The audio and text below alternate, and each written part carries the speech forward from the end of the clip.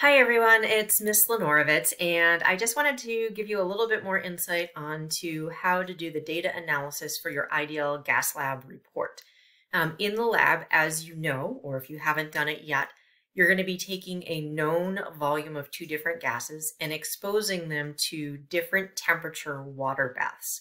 And as a result, the gas inside of the syringe that you're going to be using will take on the same temperature once it equilibrates to the temperature of the water bath. So you're going to be changing the temperature of the gas, which, as you know, is going to change its volume. So you're going to be recording temperature and volume data for each of those two gas samples. I'm going to show you in this video what you can do if you would like to do your graphing in Excel. The first thing you'll want to do in Excel is you're going to copy over your data. So here I've included the data from my experiment that I did. So temperature in Celsius and volume, in this case I used hydrogen gas. The water bath labels are fine. You can certainly include those here, but they're not going to be part of your graph. What will be are your temperature and volume pieces of data. And it's helpful to have the heading in your column because once you do that, Excel will actually pull from your column heading when you're making labels for your graph.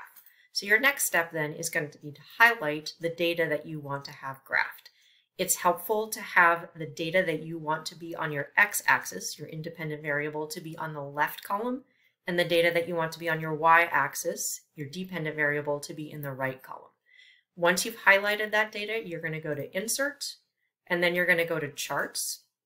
In Excel, you're going to want to choose a scatter plot, and that's because you have a continuous data set here. So here you can see that it's already started to craft that graph for me.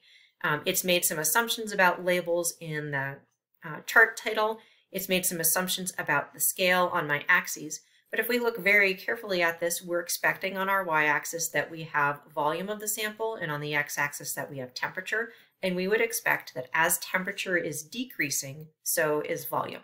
So we have a little bit of work to fix up this graph so that it's more useful for us as a tool in this lab. What we ultimately want to predict is where our data would intersect with the x-axis. And you can see that right now that's going to be way off screen over here. So we're going to do some adjustments to our graph in order to make that possible.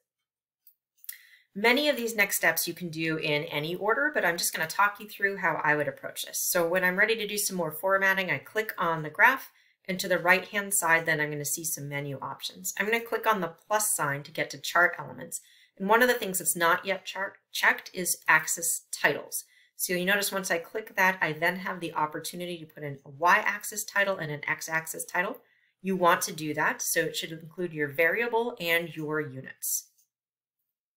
If you do yourself the favor of making very good y and x-axis labels, that will make putting in a title for your graph that much easier. A good general format is to take your y-axis label, to put in the abbreviation for verses, and then to put in your x-axis label. You can always resize that font so that you have a uniform and consistent font size for your title.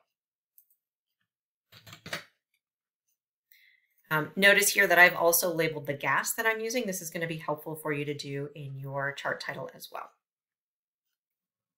So remember, we're interested where our data set, if we extrapolated it, would intersect with the x-axis. So right now we can see that that's going to be very far into the negative temperatures here. And in fact, if you think about it, where the volume of the sample is 0 should be at approximately the absolute 0, so at negative 273 degrees Celsius. We're going to try to see if our experimental data lines up with that theoretical value. So the next thing that we need to do is we need to change the scale on our horizontal axis so that we can see where it's going to be all the way out to negative 273. So to do that, you're going to click on your x-axis. And when you click on that x-axis, it should bring up your axis options on the Format Axis tab. If you look right now, it's set to have a minimum of -20. We're going to go ahead and change that, and I would recommend that you change it to -300. Your intersection with the x-axis may not be exactly at 273, so you want to give a little bit of fudge room there. So once you've done that, you hit enter, and notice now immediately our graph looks a lot different. you can now more clearly start to visualize where our data is going to intersect with that x-axis. And just visually, it looks like it's going to hit that x-axis, 0 milliliters, at -300 to -250 degrees Celsius, which is right where we would hope and what we would expect for absolute zero. So once you've done that, the next thing that you can do is actually do a little bit of trickery with this data set and get Excel to do some work for you. Another quick setting that you can change while you're working on your axis, if you go down a little bit farther, is you'll see an option for tick marks. I've just selected to put cross lines for the major and the minor tick marks. That allows me to see just a little bit more detail on this x-axis. All right, if you were graphing by hand right now, what you would do is you would take a ruler and you would line it up with your data points, and you would extrapolate by drawing a line right through your data points to show what's happening with this trend and what you think would happen as you continue to decrease the temperature of that sample. If you're graphing in Excel, you can actually have Excel do that work for you. So you're going to click on your graph again, click on the plus, and then click on the option for trend line. Because you're going to want to do a couple of things there, you're then going to click to the right, and I would encourage you to click on more options. When you do that, you're going to have some trend line options that show up on the right-hand side. We're expecting a linear trend, so you're going to select linear there. The other things that you want to probably include are to display the equation on the chart and to display the r-squared value. It's going to plot these just about anywhere in your graph, and you can move that text box so it's more easy to read. The trend line, if you look at the equation now, is y equals 0.016x plus 4.6018. Remember from your math classes that y equals mx plus b is the equation for a line. You can then use this equation by setting y to 0 to solve for x to get the actual temperature at which your line would cross.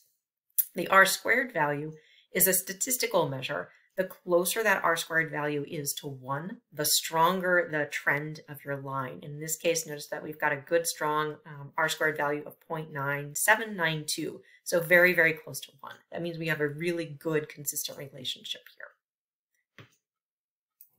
So your last steps, if you're graphing in Excel, is to go ahead and do that calculation using your equation.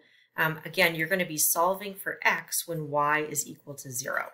So I've done that here, and with the data that I have for this particular trial, I calculated the absolute zero at -287.9 degrees Celsius, which is great. Remember, we're hoping the theoretical absolute zero is -273 degrees Celsius. If you printed this graph out, you could draw that line and you could actually find that physical intersection point.